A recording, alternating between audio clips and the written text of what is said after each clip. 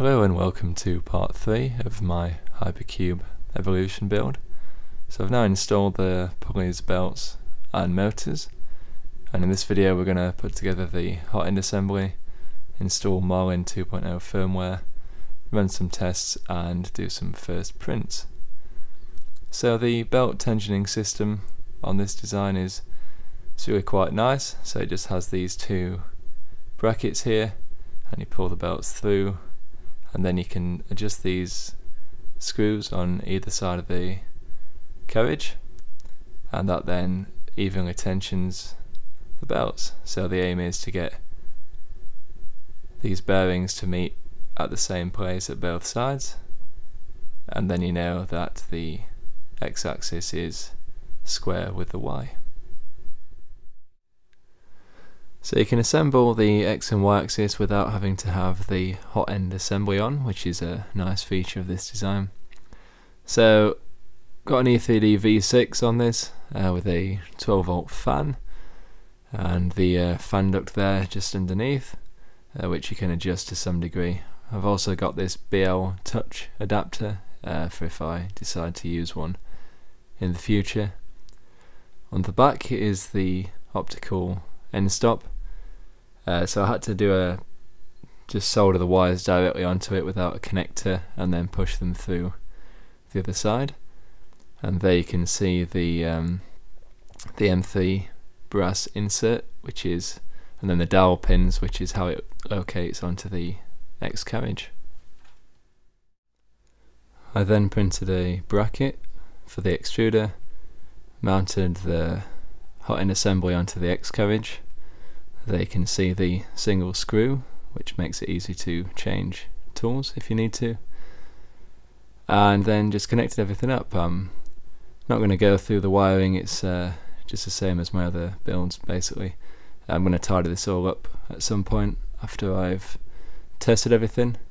So first we're just going to check the axes are working, or the end stops are working fine, and just ensure everything moves as it should.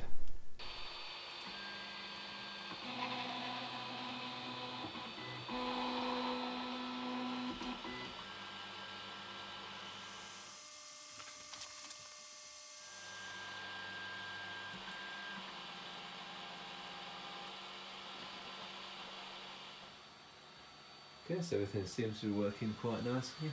I did have to change the connector on the thermistor wire there because that wasn't working correctly, but other than that there's not been any problems.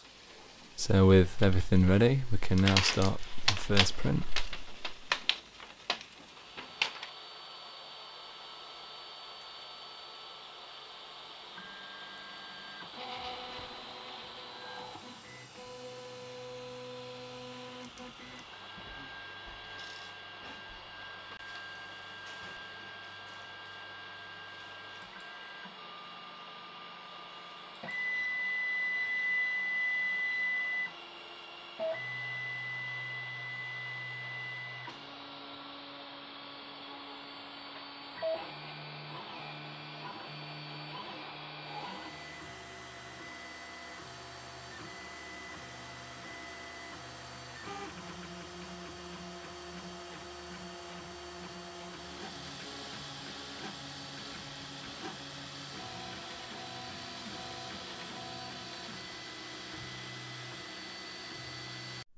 This print took about 25 minutes in total. The end result isn't too bad. There's a tiny bit of ringing and a little bit of layer misalignment, but that can be ironed out with a bit of tuning.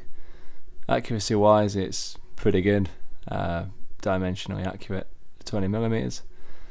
I then went ahead and printed this Z banding test piece, which turned out reasonably well. Again, a little bit more fine tuning needed, but not bad at all for now. So I'll just leave you with some final pictures of the machine, and hope you've enjoyed the video. I'll try and fix out any issues and do some more prints on it and see what kind of quality I can get it to in the future. But for now, thank you very much for watching. If you have any questions, just leave me a comment below, and I'll see you in the next video. Cheers.